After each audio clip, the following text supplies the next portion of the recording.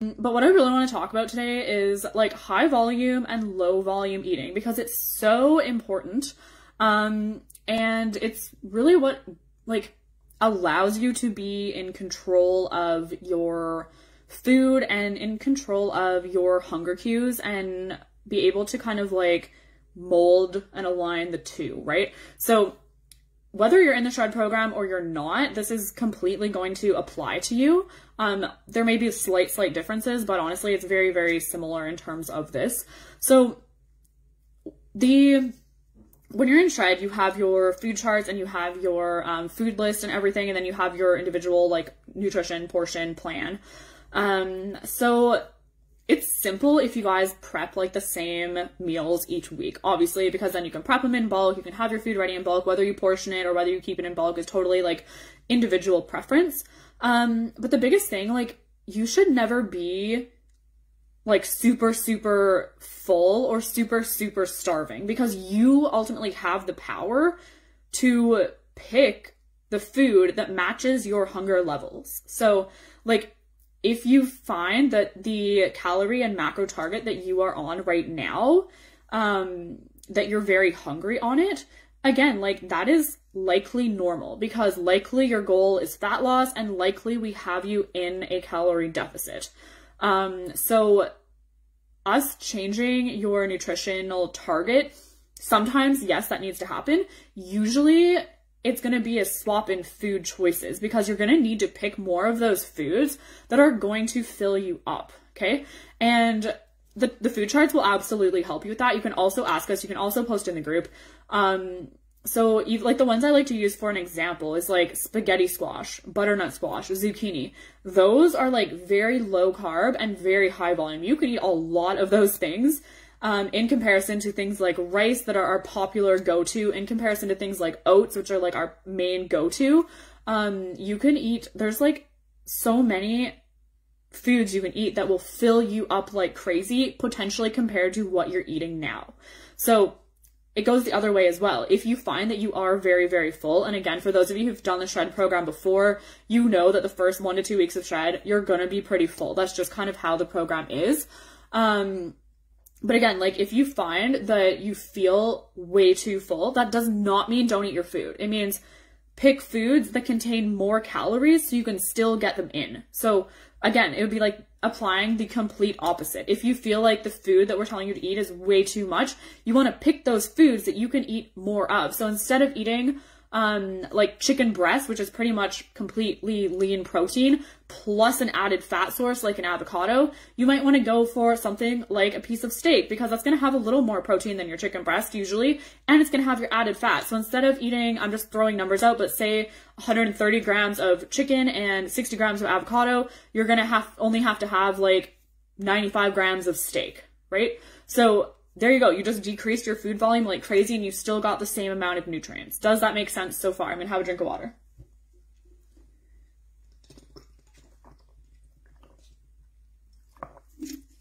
Another thing, like nuts. Nuts can be your best friend if you're very full and you just want to get some calories.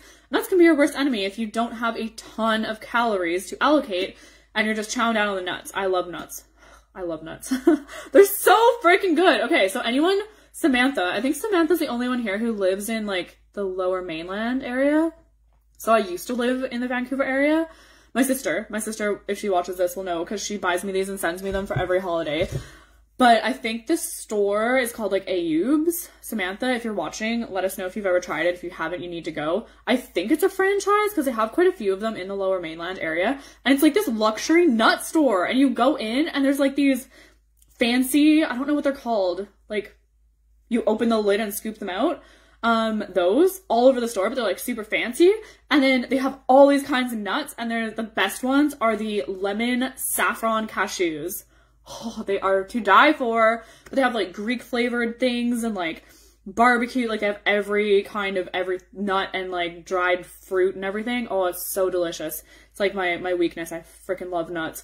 But yeah, like 20 grams of nuts actually has a lot of calories in it. So again, something to definitely be mindful. Sounds very posh. Yeah, like one little tiny thing of nuts is like $50. It's crazy, but they're so delicious. Okay, going off track here, but yeah, another really good example. So this is actually one of my tips. So let's say that you are frickin' starving and on your meal plan it says, I'm just throwing these numbers out. I don't have every number memorized, so I'm just throwing out numbers that might not be accurate. Let's say that you have on your plan like 100 grams of yam, okay? So yam is like the orange kind of sweet potato. And let's say, what would that be? That's like around 25 grams of carbs, I'm thinking. I honestly should just have the chart up. I don't know. I don't have it memorized, believe it or not. Anyways, so you could have 100 grams of your yam, or you could have, so white sweet potato is actually going to have a lot less, not a lot, but a relatively significant less amount of carbs per gram than your typical yam. So instead of, like if you are very, very, very, very full, you could ActiFry, like air fry your yam, because that's going to dehydrate it and then you're going to have to eat less again. So you could ActiFry your yam into a 90 gram serving. 90 grams is not going to fill you up very much. So if you're struggling to hit your food, that's going to be a great option because you're only going to have to eat 90 grams of ActiFried yam. Now, let's say that you are frickin' starving. You feel like you're going to die. You're so hungry. Okay, well, let's go to your white sweet potato, which I think you can have about 130 grams of for the same amount of yam. Now, let's say that you mash it, and let's say that you add an additional 100 grams of mashed cauliflower. For some reason, I feel like men don't like cauliflower. I don't know why, but I think most of the women here don't mind cauliflower. Anyways, you could add 100 grams of mashed cauliflower to your 130 grams of mashed white sweet potato. Now you're going to have 230 grams worth of carbs that you could eat for the same amount as your 90 grams of ActiFried yam. Is that making sense? Do you see the difference there? You're getting the same number of carbs, same number of calories, or very similar for two completely different serving sizes. Okay? Ashley says she also loves nuts, and Rochelle says replay. Rochelle says, oh, I thought I missed it. Gonna have to replay the start. We're only really just getting started, but hopefully that makes sense. So my next high volume food tip, do not knock this one until you try it. And let me know if you have tried this. I have talked about this before, but it was a very long time ago. So I don't know if I had any of you guys as clients. It was like a couple of years ago, I think. I used to do this all the time. Amanda says, where do you buy your white sweet potato locally? Pretty much always Save On Foods. Sobeys doesn't usually have it. Sometimes Superstore has it, but rarely. So pretty much always Save On Foods. And it's right beside like the yams and like the purple sweet potatoes and stuff. Purple sweet potatoes are also a good option too. They're just more expensive, so I don't buy them because they're like taste the same. Cheryl says it's hit or miss. Haven't found any at Superstore. Yeah, they're not usually there, but I have gotten them there before. Okay, so next one. This is the one that I said don't knock it till you try it. This was like my go-to when I was in prep, so I obviously haven't competed in quite a few years. I did in 2016 and 2017. Maybe it'll be a thing in 2023, but it's definitely not going to be this year. What's it called? So you could do it shredded. Most people do it shredded, but I would actually blend it. Is zucchini in your oats. It's actually delicious. It looks disgusting. It looks like puke, but it tastes so good. It tastes like basically like zucchini loaf, and zucchini loaf is delicious. So basically you blend up your zucchini, you cook it in with your oats, and then so basically you just add it to your oats and like your water or your almond milk, whatever you use in your oats, microwave it, and then you mix it in, and then I would usually add protein powder as well. Not a lot. I actually don't like protein powder in my oats that much, but just like a little bit, and then a little drizzle of like nut butter and some berries. Oh, it's so good. It's like raw zucchini loaf. Seriously though, you have to try it, and then you can say you don't like it once you've tried it, but it's so good. Jordan says she loves zucchini loaf. Yeah, and you can make your oats so much, because oats, again, they're not like a very high volume. Like you can't eat a ton of oats, unfortunately. I wish you could, because I love them for like a lot of carbs, or like they are a lot of carbs. So if you add the zucchini, which is a super low carb content, you can have way more oats. Hopefully that made sense. Maybe I sounded confusing.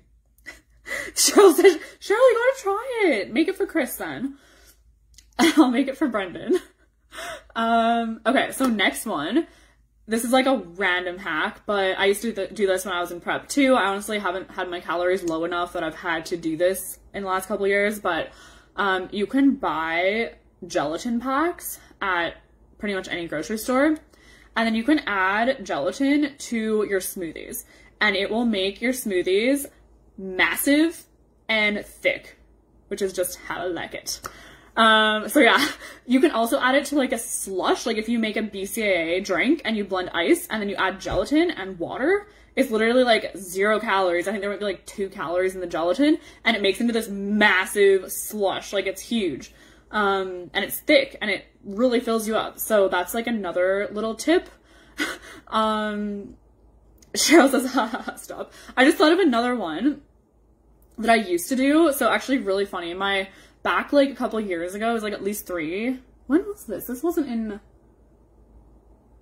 No, okay, for some reason I had a weird flashback. It wasn't in Fort Mac. It was when I went to Vancouver the last time, I think. But if my mom or my sister watches this, they can let me know. Anyways, I was doing this phase where I would have yogurt, Greek yogurt, unsweetened Greek yogurt, 0% with protein powder. And then in addition to that, I would add sugar-free Jell-O pudding. So again, that's definitely not like the epitome of health, but I was trying to like eat high volume, and this was when my calories were really low. So I would make the Jell-O, the sugar-free Jell-O first with just water, I think, and then like the pudding kind, and then I would add the Greek yogurt so it like got bigger, and then I would add the protein powder so it like got bigger again, and then I would add the berries and like mix it up and drizzle like peanut butter, I think, over it, or like sugar-free syrup or something, and then I'd eat that. But yeah, so I was like, I loved it. I thought it was delicious. My mom liked it, but then I made it for like my sister and my brother-in-law when we were in Vancouver. And like my brother-in-law, he's not in this group, but he's actually, my sister is doing her personal training certification right now, and she made him a workout plan. So I'm actually very proud of him because he's been completing all his workouts. So shout out to him. He's definitely not really like a fitness guy, but anyways, he like almost threw up. He did not like the Jell-O Greek yogurt pudding, but I thought it was really good. Okay, so those are my random hacks for increasing your food volume. Those are some unconventional ones, but I mean, you guys can definitely share your own and come up with your own, and you can just look at the food chart to see. Now I'm going to have a drink, and then we're going to talk about shred desserts, because that's what we're all here for, right? Okay, so the first one, okay, before I talk about this, I saw someone talking about something like this on social media, and everyone, but there was a ton of comments on it being like, if you eat this, if you eat like this, you have an eating disorder, and if you seriously just won't eat cake, like you have an eating disorder. And I just want to say that being aware of what goes into your body and trying to make healthier choices and trying to like eat high protein does not mean whatsoever that you have an eating disorder. And I feel like that's so what's wrong with society. Like the fact that weighing your food makes us uncomfortable, not us, but like makes other people uncomfortable and makes us uncomfortable around other people, like that is what's actually wrong. It's not the fact that we don't want to eat cake for dessert that makes us have an eating disorder. It's the fact that society is so fricked up with the way that they look at food, right? So again, I'm not advocating that you can never have dessert. I'm not advocating that you shouldn't ever have dessert or that you shouldn't ever eat full-on sugary cake. You totally should and you totally can. But when you have specific goals and you're doing a specific program and everything's aligning in the fact that you want to dial in your shit so you can get as lean as possible, eating sugary cake isn't really a massive part of that. Doesn't mean you can't ever have it. Absolutely not. Absolutely not. So I just want to address that. So my first dessert for shred is mug cake. So it's actually really good. I don't have an exact recipe. There might be one in the original recipe book for Cut and Conquer. But basically what you do, so obviously you guys can tell I don't cook. I just wing it based on my macros. So egg whites, protein powder, and almond milk. Stir that shit up in a cup. Put it in the microwave for about 30 to a minute, depending on how hot your microwave is. Bring it back out, stir that shit up again, test out the consistency, put it back in the microwave, bring it back out, top it with some sprinkles, and then eat that. Amanda, the cookbook would have been in your original, before the Shred program, your original food charts would have had that recipe book attached to it. So mug cake, again, it's really good if you make it with like a, cake batter, is that the word? Cake batter protein? Birthday cake protein, with egg whites, almond milk. Oh, and you put in baking powder or soda. I don't know how to cook. It's one of those. I'm sure you guys can figure it out. Okay, the next one, which is one of my favorites, I eat this one a lot, is cookie dough. So peanut butter, or almond butter or sunflower butter, scoop of protein, a drizzle of water, and then you stir it up.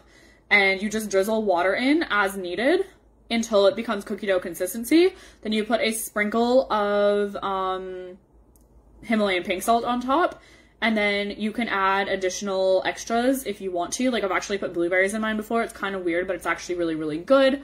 If you're not on Shred, you can even add like little mini chocolate chips or something if you're really, really having a sweet tooth that night. But again, it's super, super delicious. That one's definitely going to be a little higher calorie because protein, not protein, peanut butter does have more calories. But again, at the end of the day, we're still getting the nutrients that we need as long as it fits your macros. Okay, this one is actually really good and it tastes like a brownie. Surprisingly, this is probably my top favorite one. You're going to take a packet of cream of wheat, which I believe contains 18 grams of carbohydrates. I think they're like 23 to 28 gram packs. So then you're going to take your cream of wheat. You're going to pour the hot water into the cream of wheat. You're going to mix it around so it cooks up. Then you're going to add a scoop of chocolate protein. Then you're going to add a little spoonful of sugar, of unsweetened cocoa powder. Then you're going to mix that shit in. And then you're going to top it with some Himalayan pink salt. And if you're only into the brownie like I am, then you leave it. Or you could drizzle peanut butter on top so that you get the chocolate peanut butter brownie effect. It's actually really, really good. It actually tastes like brownie batter. So highly recommend trying that one out. The next one is protein pancakes. So definitely very good to experiment with because they are super versatile. And a little random hack, which I don't know, could be gross, but like I don't cook my protein pancakes all the way. So they're like, I do cook them all the way, but I don't cook them so they're dry. Like I like the inside a little bit moist. So they kind of taste like, I don't know, like a cookie as opposed to like a dry pancake. I'm not big on normal pancakes because I don't like dough, but I make them with oats and protein and then egg whites or whole eggs, depending on if I'm trying to have it like higher fat or lower fat. And then you can add in like a banana as well, again, depending on how you're making them to fit your targets. Definitely if you add in a banana, it's going to bring the carb content up a little bit, but again, depending on how many you're making, you could add in 3 bananas, right? So banana is delicious in there. I've also added in crushed almonds to mine and it gives it like that texture, and I like my protein pancakes to kind of be like almost like a homemade granola bar. So I add in crushed almonds or like crushed up cashews just a little bit, and then just like play with your protein powder. You can do, I don't really like the chocolate ones too much, but like the cookie, not cookie dough flavor, cake batter flavor or vanilla is always a good.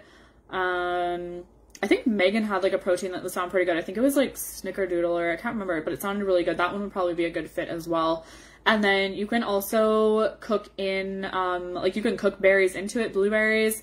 You could just top it with like melted berries.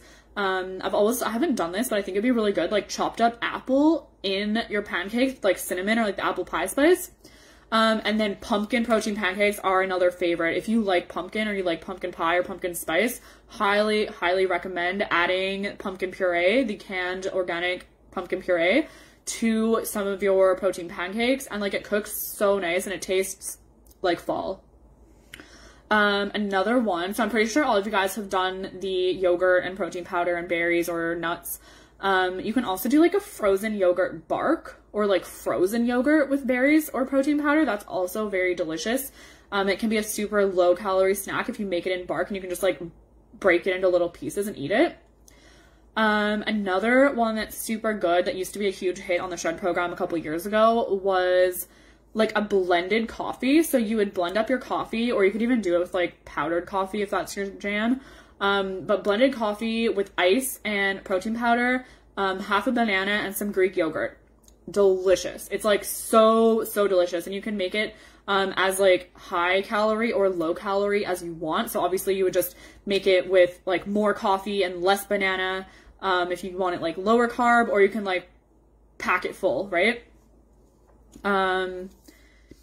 Cheryl says, I'm gonna try that brownie one. Brittany says, I always make my protein pancakes in bulk. Yes. And then keep them in the fridge and grab them for a quick snack. Absolutely. Yes. Yeah, that's so funny. I don't know if you guys were here when Carly was talking about the protein pancakes that I used to have in my freezer, and she like thought it was a chicken burger and like made the protein pancake into a chicken burger on the bun, and like took a bite and was like, holy shit, this is not a chicken burger. This is like something else. So yeah, label them. But yeah, protein pancakes are so handy to have, like especially freeze them, put them in your fridge and just grab it and go. Okay, here's another one I'm excited about. I haven't tried this, but someone should definitely try it. ActiFry cookies, especially if you have an ActiFry like mine. So I don't actually love it because it doesn't spin, but it does have like a solid bottom. So if you have one that has like a solid tray, Rochelle, I think yours has a solid tray. I've heard of these. I can't remember if it was like TikTok or someone in one of my groups, but an ActiFry cookie. So you basically take oats. I think it was an egg, but you could definitely use egg whites too. A banana, and I think they put, I can't remember if they put blueberries or maybe they put chocolate chips. Regardless, even if you just did those ingredients, I think they'd still be really good. And then you basically like make it into a little cookie patty, and then you put it in your ActiFry, and then you just ActiFry it or air fry it or whatever you want to call it. And it looked like this delicious like oatmeal cookie. So I haven't tried that one, but I wanted to talk about it because it looks delicious.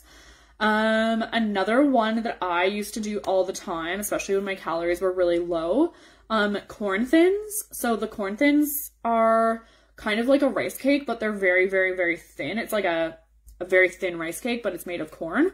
You could also do this with a rice cake. I just find it didn't work as well with a rice cake. And you would take cream cheese. So my favorite was actually cream cheese with the pumpkin spice protein. But you could use any protein. Mix that protein into some light cream cheese and then spread it on the corn thin and like let it sit for like 5 to 10 minutes and then eat it. And it tastes like a cheesecake because the corn thin kind of gets like, not wet, but like bendable, I guess you could say. And then you eat it and it literally tastes like a cheesecake, especially when you haven't had cheesecake in a long time. Another one, this is not a dessert, but I wanted to bring it up because it was my favorite snack when my calories were super low. Little pieces of Swiss cheese wrapped in turkey bacon. So I would like cut the turkey bacon into like 4 pieces, take a little tiny piece of Swiss cheese, wrap it in the turkey bacon and stick a toothpick through it. And then I would take that to work like when I worked out on site, and I would eat those during my break. I loved it. It's actually so tasty. Okay, another classic. Most of you guys have tried this one. I've talked about it before. Cream cheese dip, light cream cheese, protein powder, and then dip your apple in it, or strawberries or fruit of your choice. This one's a little more desperate, but Samantha, if you're watching, I'm sure you can relate because we all know when we're like prepping for a show or have extra low calories, we got to do what we got to do. So, truffle balls, and basically you would take cocoa powder and a little bit of stevia and a little bit of chocolate protein powder, and then you literally just add a drop of water at a time and you roll it into a ball and it makes like a truffle. And there's like really like 15 calories per truffle ball, but they're very truffly and rich. So those are more for like when you're super desperate.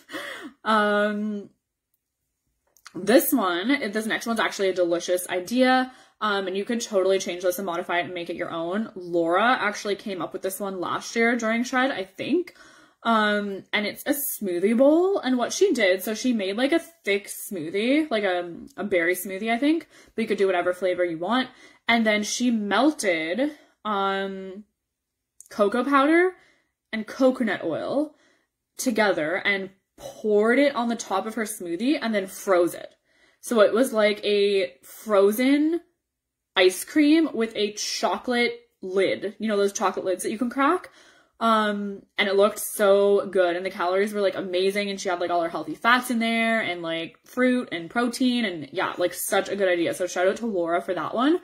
So yeah, even just making a smoothie bowl in general, like those are very delicious, and you can top them and make them creatively and make them pretty. So yeah, that's another one. And then I have two more. So the second last one is, this one is if you like pumpkin pie. If you don't like pumpkin pie, you probably won't like this. Rochelle, if you're still here, if you're listening, back me up on how good this one is.